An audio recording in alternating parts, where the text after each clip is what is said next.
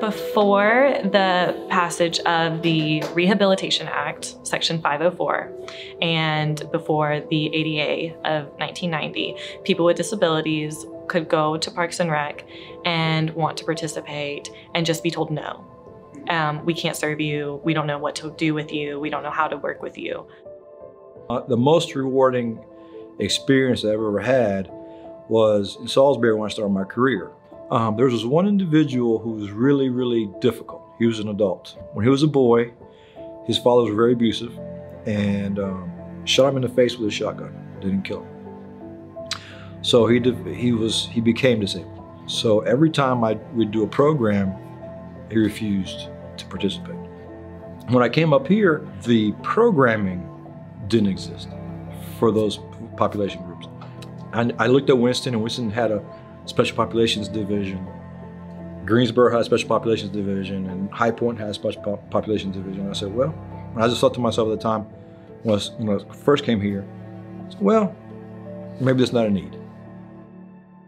Parks and Rec departments are unique for municipalities because we are the most public part. We actually interact with people in a completely different and more exposed way than any other department for municipalities. So we are the bridge between institutions and the public, and then putting those ideals of the ADA, for example, into practice.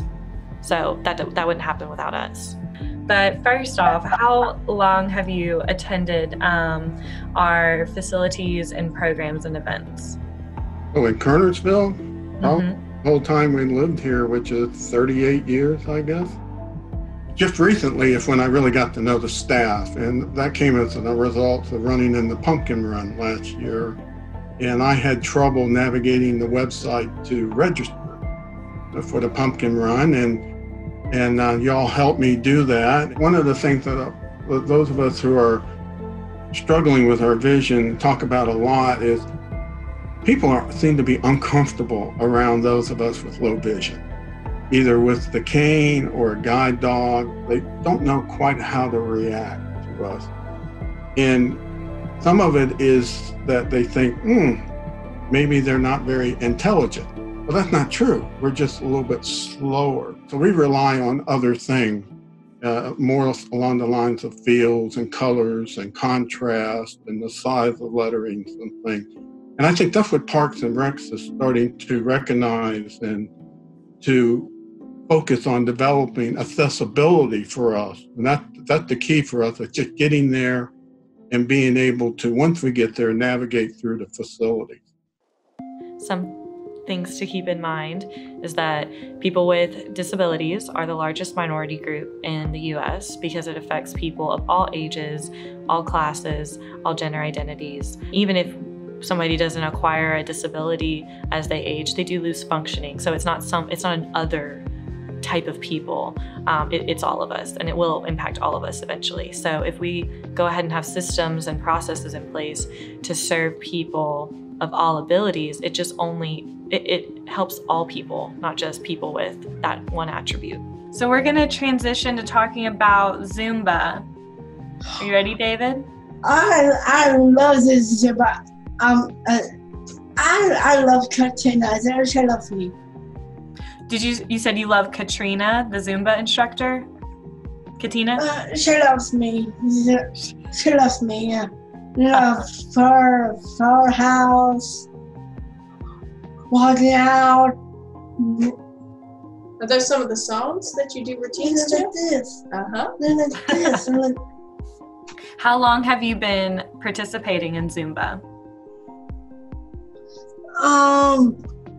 Let's see. 3 years in October. Do you feel welcome at Zumba? Do you feel like you belong? Oh, I do. You do? Why is that? Because people welcoming? Yeah, welcoming. And nice and cool. That's awesome. Peace out. Even within the disability community, like there's a difference in the respect of autonomy and choice that we give a Tom versus a David, and it's based on their intellectual abilities. There is a hierarchy of respect. So like we'll think like a veteran is noble, but what Ernie was saying is like there's a kid with behavioral issues, and he was seen as like an outcast because he's difficult, he's hard, and he doesn't communicate verbally. And so that's another problem when people think about the ADA. I think they think about wheelchair ramps because that's the only part that they see. You look back at how the ADA came about and what it has done, and you're reminded that as a parent, that it's your responsibility to educate people on that and to force that inclusion and to move the ADA even further and make sure that your loved ones have what they need to have, what is right in society, what everybody else has. David doesn't want more, he just wants the same. He doesn't want to be the star, even though a lot of times he becomes the star just because of his personality. He just wants to be included. He's just like everybody else. And that's what he tells people about having Down syndrome, that he's just like everybody else with a little bit of extra number 31 chromosome. So you fast forward all the way to 2017, and we're working on a project at 4th of July Park where we're going to do an approved minor renovation to improve accessibility. So once the project was done, we had a grand opening. We opened up to everybody and said, hey, grand opening, fully inclusive park. So we had a huge turnout of individuals with disabilities. So I assumed that a lot of those individuals coming out were from Greensboro, High Point, Winston, that came in for this park, because it was the first fully inclusive park in the triad. Well, that's what I assumed. And then I started interacting with folks and just say, hey, where are you from? You know, how do you like it? Can we improve anything? Do we miss anything? And I come across, and all of a sudden I realized that all these individuals lived in Kernersville. And I was like, oh my God, you all live in Kernersville? And they're like, yeah. And one mom in particular, she was like, I'll go twice a week all the way to Charlotte, and twice a week I'll go all the way to the side of Greensboro, almost to Reedsville, for services. I was like, we got to do something. We can't have people from South County having to go all the way to Greensboro or Charlotte for services. So the whole why, it really comes down to recognizing that there's a need, recognizing that this is not about dollars and cents. It's about reaching out and providing these services to our citizens that need us the most. And it's inclusion. It's not just the disabled, not just the ones that are able-bodied. It's not just the high income, low income, racial groups. It's inclusion. It's everybody. So it's about being completely even all across the board. So that's why it's important.